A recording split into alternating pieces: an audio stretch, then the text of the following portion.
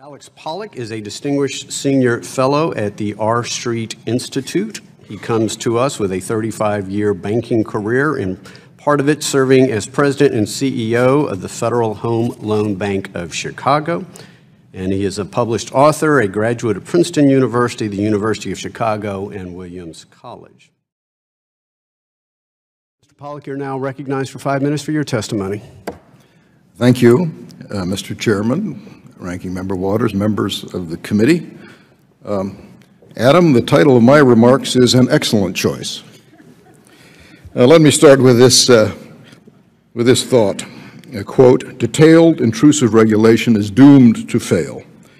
This is the conclusion, in my view, correct of a prominent expert in bank regulation, and it's true because nobody knows enough about the future to tell other people what to do about it in a detailed way. Surely there's a better way to proceed than promoting unfettered bureaucratic agencies trying to do something at which they're doomed to fail. I believe the Choice Act offers the opportunity of a better way precisely by the fundamental choice it provides. The lack of sufficient capital in banks is a permanent and irresistible temptation to governments to pursue intrusive micro-regulation. This has an underlying logic to it, after all. In a world in which governments explicitly and implicitly guarantee bank creditors, the government is in fact supplying risk capital to the banks who don't have enough of their own. However, the greater the equity capital of the bank is, the less rationale there is for the detailed regulation.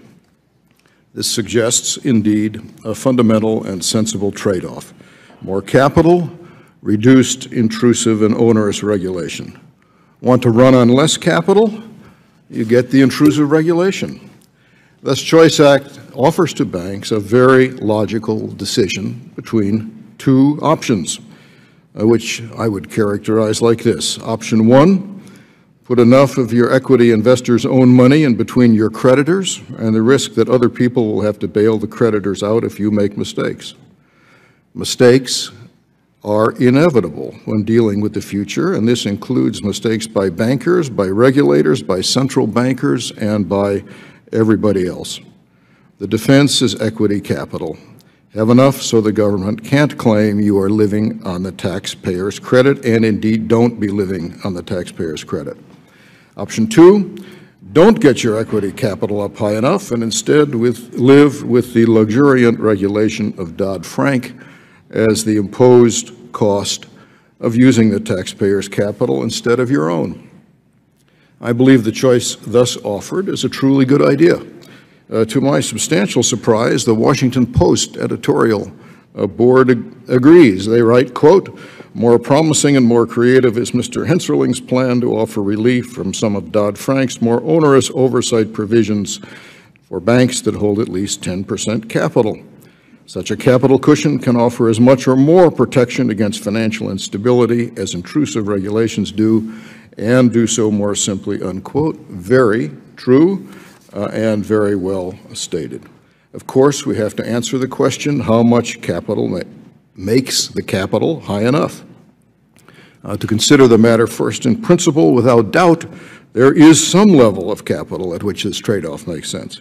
Some level of capital at which everyone would agree that the Dodd-Frank burdens become superfluous. But what is the practical level for a rational and realistic trade? My written testimony discusses numerous bank capital proposals, and Adam, I think if you consider that, you'll find that it's not a made-up number, that 10% fits into a quite elaborate and extensive literature and empirical study of bank capital. Of course, we do have to make a judgment because there is no pure market test. The Choice Act uses, as has been said, the simple and direct measure of tangible leverage capital. This, in my judgment, is superior to the complex and opaque measures of risk-adjusted assets and risk-based capital, and I explain this further in my written testimony. In particular, the risk weightings and risk-based capital are bureaucratic compromises, whereas a real risk is dynamic and changing. So for purposes of setting up the choice for banks in the proposed act, I believe the simplicity of tangible leverage capital is the right answer. In sum, the Choice Act's proposed choice between option 1 and option 2 makes perfect sense, and in my judgment, it ought to be enacted. Thank you for the chance to share these views. Mr. Pollock, I'd like to turn to you now in my remaining time. Same theme, which system can reduce systemic risk more? We've had discussion on risk weighting. Some of our panelists believe that you need a risk weighting.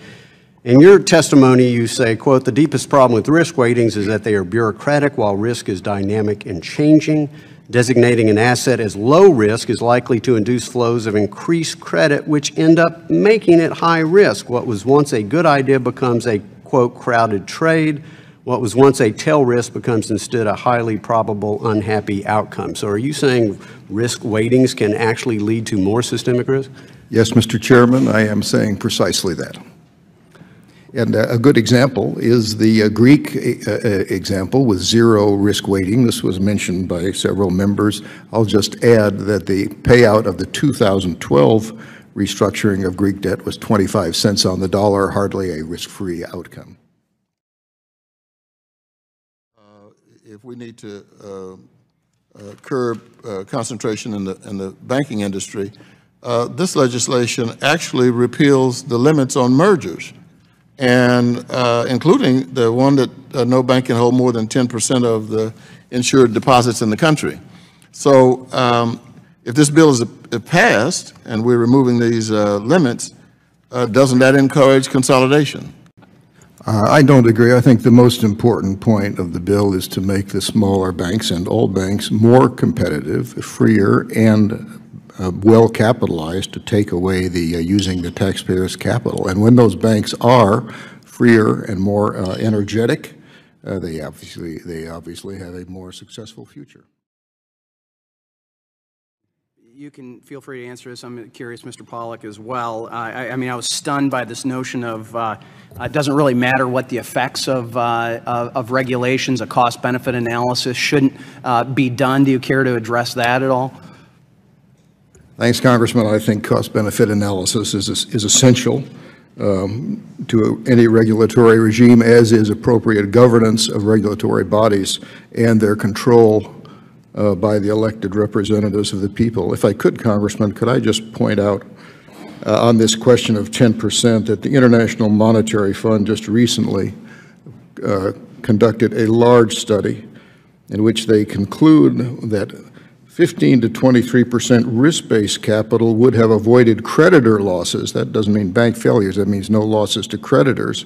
In the vast majority of banking crises, they continue this range is consistent with a 9.5% total leverage exposure. That is to say, could you repeat that? I almost thought it almost sounds like the IMF agrees with this committee that 10% would be sufficient. Their number is 9.5%, which I think it would be fair to say is pretty close to 10. Interesting. Okay. Well, I think fair enough to say that this wasn't plucked out of thin air. It clearly was debated, has been debated by academics for a long time as well. One of my concerns is risk weighting. Is it fair to say with risk weighting that through regulation we'll consolidate risk not just in one bank but across the banking sector? So mortgage-backed securities, we say they're safe, or today we'll say that government debt is safe, causes systemic potential risk throughout the whole banking system, Mr. Pollock. I think that's true, and I think a wonderful example, which we haven't mentioned today, is the risk weighting applied to Fannie Mae and Freddie Mac under the U.S. capital standards, in which their debt and even their preferred stock were given extremely low capital risk weightings and induced an excess flow of credit with disastrous results. Well said, and I think diversification across the industry, which is outside then risk weighting, would make a lot of sense to make sure we don't have systemic failures in the future. My time is up. I yield back, Mr. Chairman. Well, Mr. Pollock, do you think that repeal of Volcker is destabilizing to the financial system? Congressman, I do not. I don't think Volcker had much to do with the crisis, and the rule didn't have a lot of solid rationale in the first place, so we can get rid of it.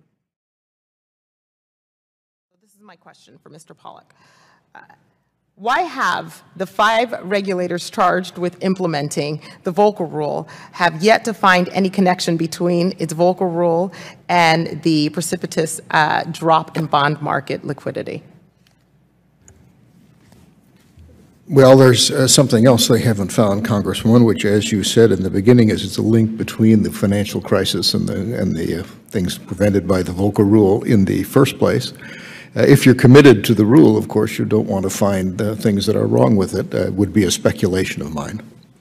Okay. Has the Volcker Rule, in your opinion, had any impact on cost hedging risk, and what consequences does that have for businesses and other customers of banks? I'm not an expert on this particular topic, Congresswoman, but I believe that it's true what you say, that whenever you tie up an activity with more and more regulation, you're going to create problems that you didn't mean to create, but you've created them anyway. Okay, so if proprietary trading has no social good or value in creating liquidity and creating markets, why then did Congress exempt United States obligations and those of states and municipalities from proprietary trading?